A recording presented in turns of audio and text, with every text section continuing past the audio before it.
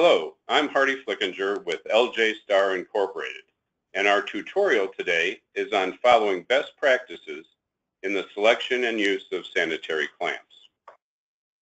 Before we get too far into this seminar, I would like a word about terminology.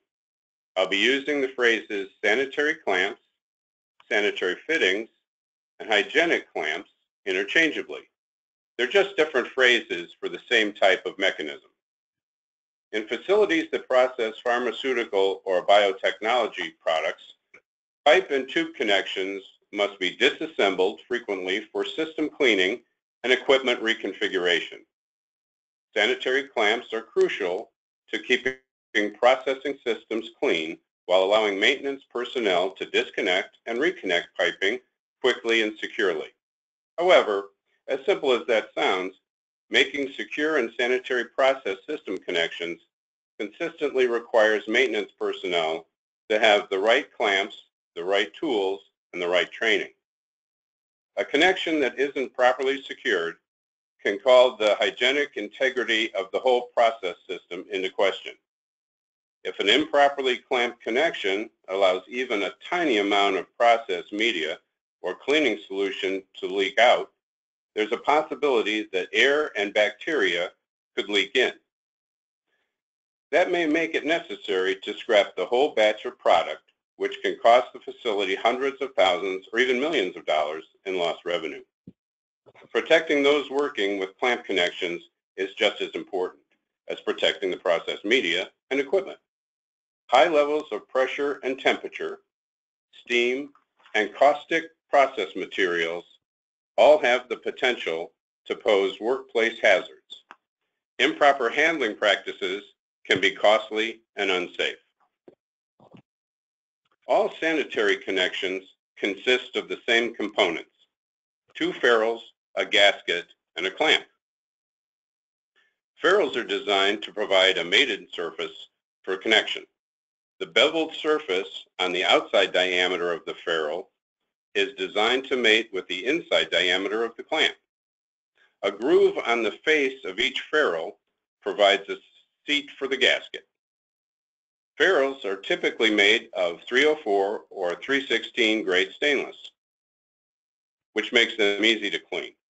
The 316 grade offers a high level of resistance to corrosion for solutions of sulfuric acid, chlorides, bromides, and fatty acids at high temperatures.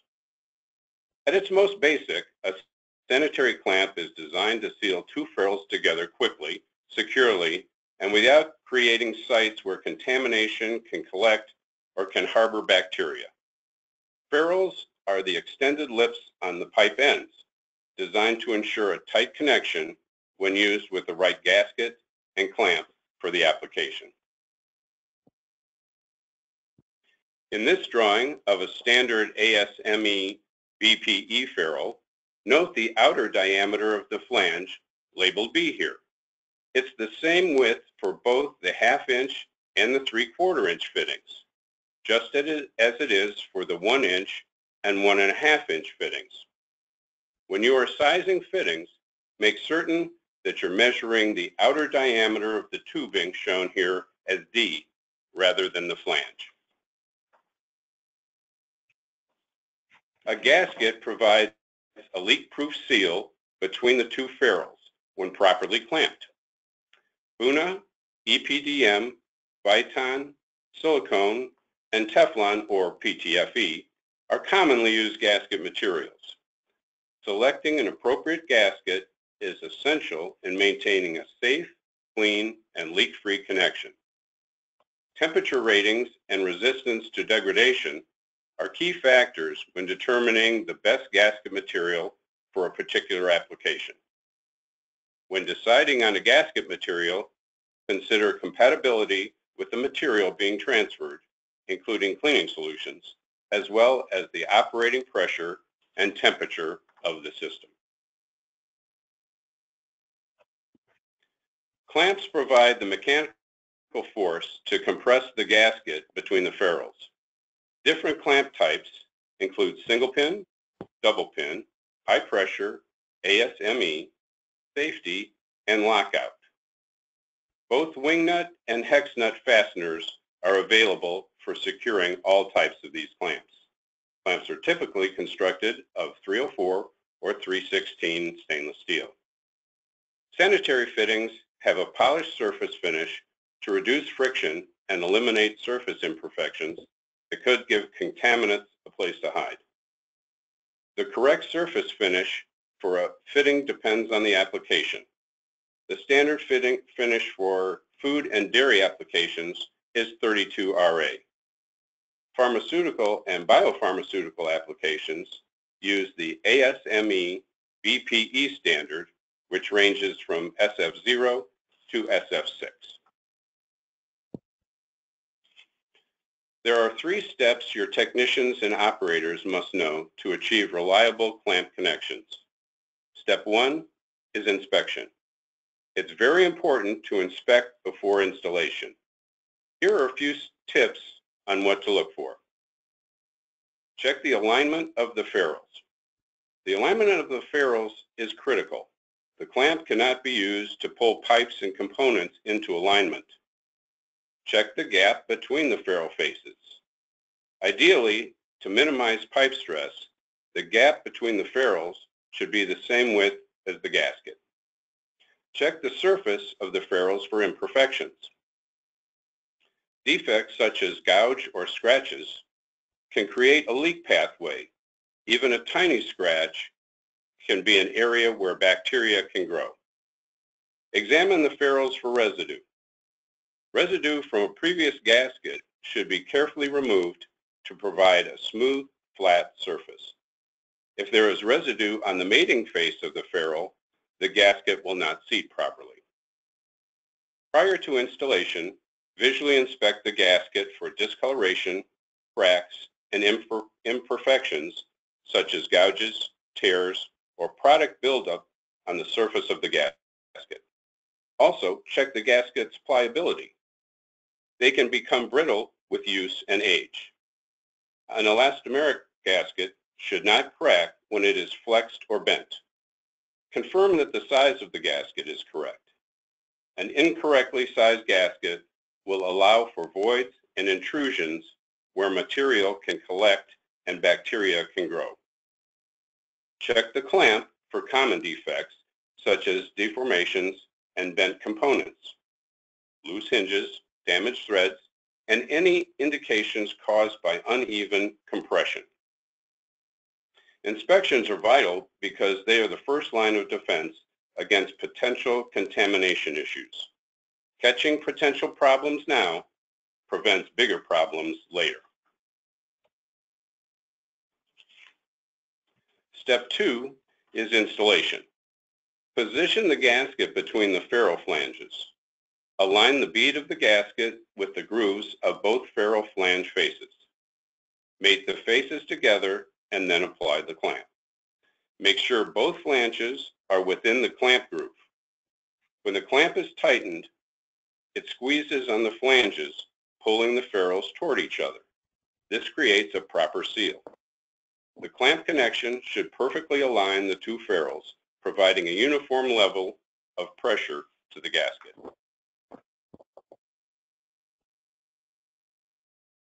Align the ferrules properly before attempting to apply the clamp. Pipe hangers or supports should be properly adjusted for alignment. The clamp must never be used to pull pipes and components into alignment. When tightening the clamp around the ferrules and gasket, make sure to maintain proper alignment. In a proper installation, the gasket is slightly compressed and the bead is centered in the ferrule groove. The gasket's inside diameter should be aligned with the pipe's inside diameter, so there is no intrusion or void. The ASME BPE standard for gasket intrusion is 25/1000th of an inch. The alignment here is critical. It must be precise and even on all sides.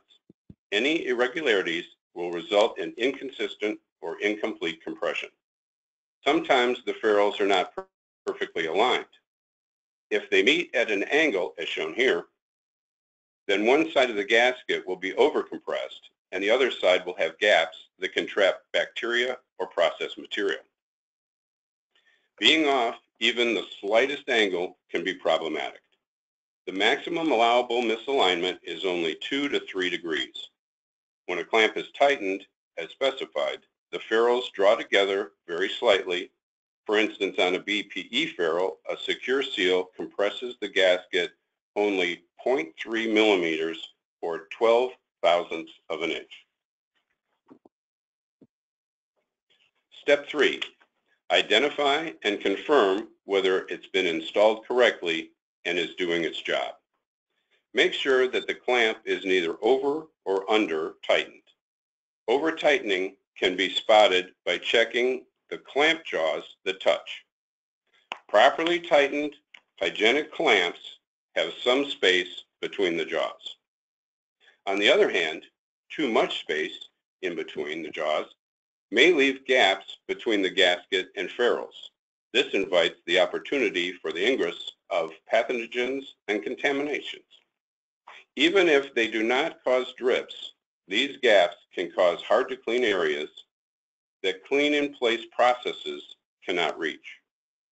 You can use an approved torque tool to tighten the hygienic clamp to ensure that neither over nor under tightening occurs. Include inspections of ferrules, gaskets, clamps, and piping as part of your regular maintenance procedures. Changeovers and cleaning routines may mean the conditions have changed. Equipment may travel as a result of vibration, moving pipelines out of alignment. Inspect clamps regularly to ensure that they remain at their installed torque settings. In particular, it is very important to monitor high-pressure steam lines for changes in torque. Due to thermal cycling and compression on the gasket will vary. Also, gaskets can lose elasticity or they can cold flow with age. These factors can degrade the quality of the connection and cause leaks. This can be avoided by performing maintenance on an adequate schedule, replacing gaskets as necessary, and checking for clamps loosened by vibration or thermal conditioning changes, resulting from expansion and contraction of the metals. Tighten the clamp jaws with an approved torque tool to prevent over or under tightening. Always tighten to the appropriate torque specifications. Under tightening the clamp will leave gaps between the ferrule and the gasket. Even if the connection doesn't drip, the gaps may trap material where cleaned-in-place processes cannot reach. That's where bacteria could collect. On the other hand, over-tightening the clamp will overcompress the gasket and cause it to protrude into the pipeline. Any such intrusion will create a foothold for buildup and bacteria. In order to get the proper degree of tightness, either hand tighten or use an approved torque tool. In a proper installation, the gasket is slightly compressed and the bead is centered in the ferrule groove. The gasket's inside diameter should be aligned with the pipe's inside diameter so that there is no intrusion or void. The ASME BPE standard for gasket intrusion is 25 1/1000ths of an inch. The alignment here is critical.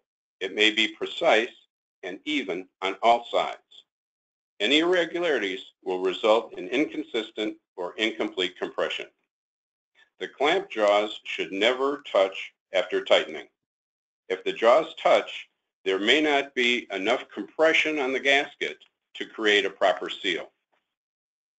This could be caused by a deformed or damaged clamp, over-tightening, or using the wrong size clamp for the ferrule assembly.